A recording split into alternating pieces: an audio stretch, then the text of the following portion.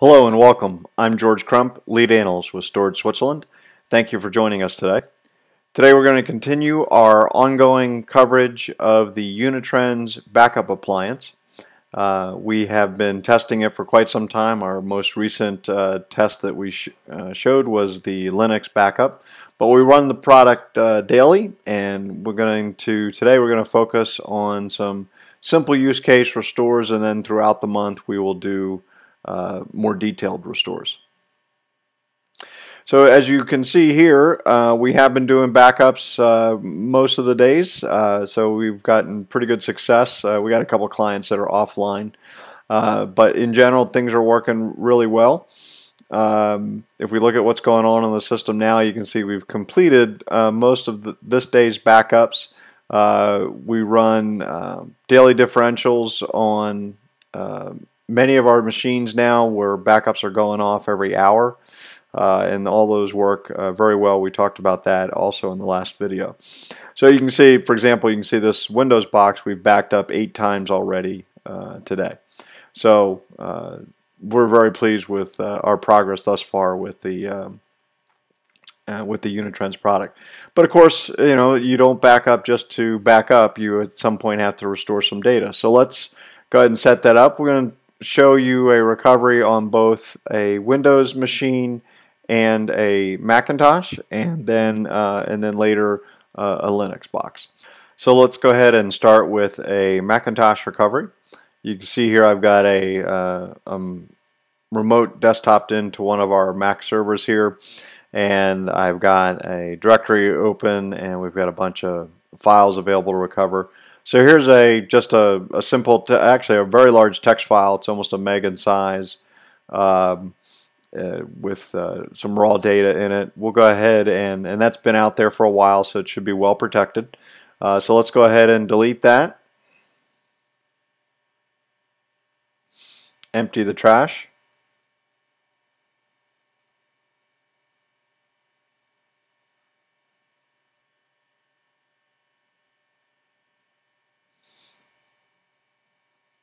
So you can see the trash is empty. So in theory, the file is totally gone now.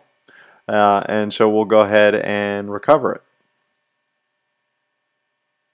To do that, you click the Restore button.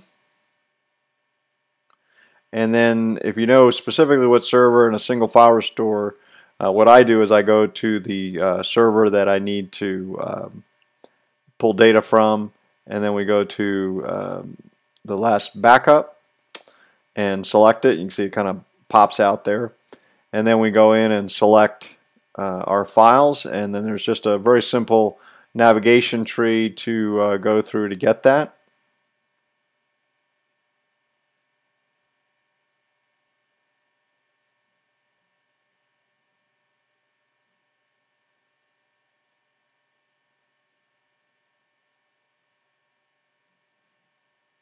And there's the file that we deleted. So all we have to do is select the file, and we'll just go ahead and restore it to the default location, but if we wanted to change where it was going, we could do that here. But we'll go ahead and restore now.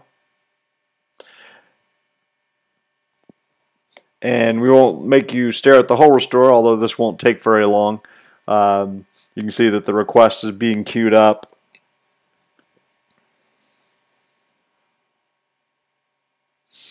Being sent to the system.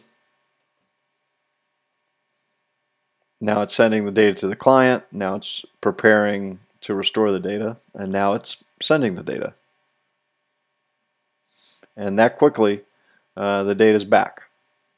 So you can see the task is completed, and now we're back at our interface. So if we go back to our Mac here, you can see the file is back and intact, just like it should be. And that was a small file, but very quick recovery process. Let's take a look at how it would look on a Windows system. So here we'll delete a much larger file. We'll go after the this PowerPoint presentation that's almost 5 megs in size.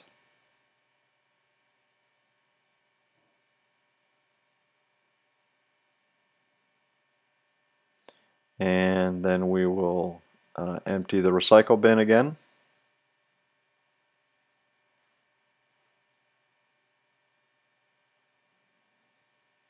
Okay, so it's empty.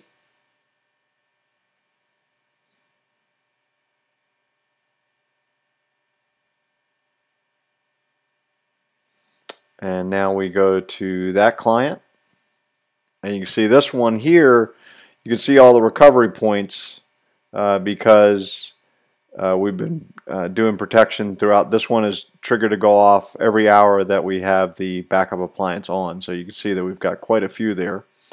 We'll just take the latest one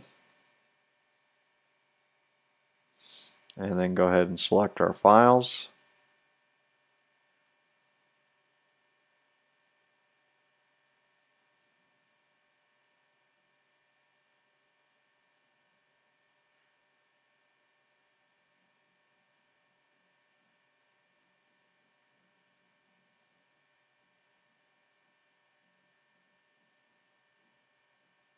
And there's the file that we just deleted. So we just select that, hit restore.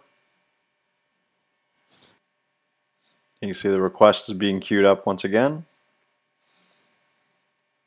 Sending the request. And the data is being sent. And again, that quickly, the job is done.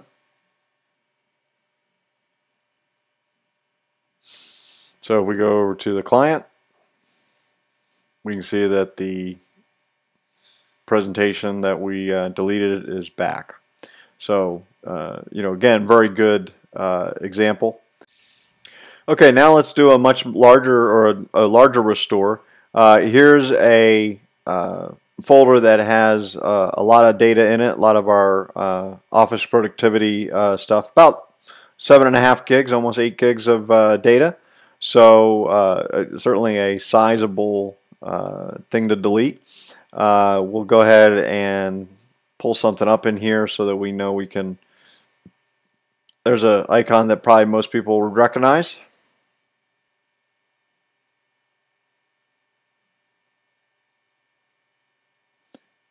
And we'll go ahead and delete this folder.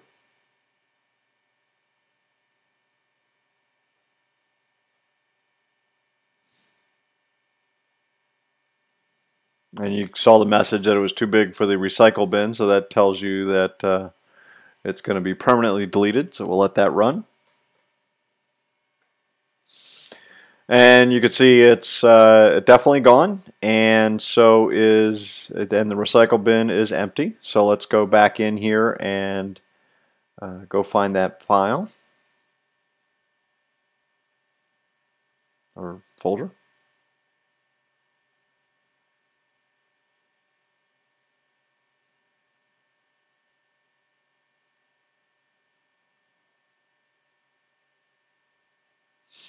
So there it is right there, and we could browse in and individually recover, but like we said, we wanted to go ahead and recover the whole thing. So like I said, it's about a 7.5 gig, 8 gig back folder, so it should be sizable recovery.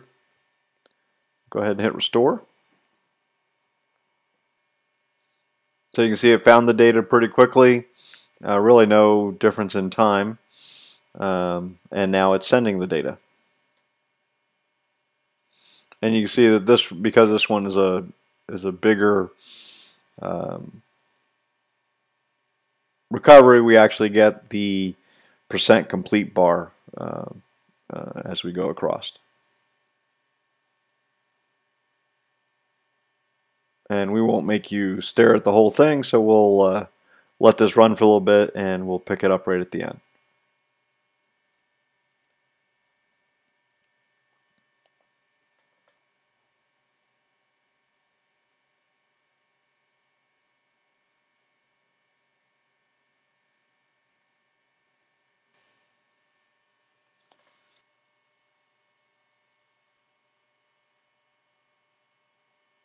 And you can see here we're at 98% complete, and now we're done.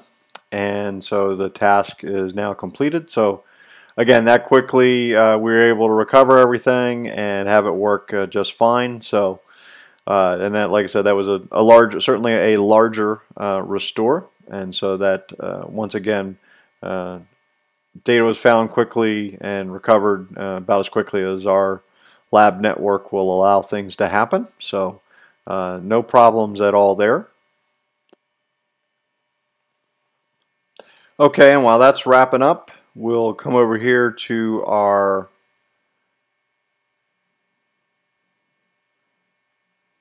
folder. You can see it's back and all the data's there, and we will bring up the same icon, and you can see it works real well. So no problems at all. Nice, good size restore. Restores on multiple platforms. So there's our testing of the recovery aspects of the Unitrends box started. We need to probably go through a full server recovery, and we'll do that in our next video. But certainly from a ease of getting to the data, performance of the restore itself, and obviously the integrity of restore, certainly the Unitrends 813 passes with flying colors. So very, very happy about that. This is George Crump, lead analyst with Storage Switzerland. Thank you very much for tuning in today.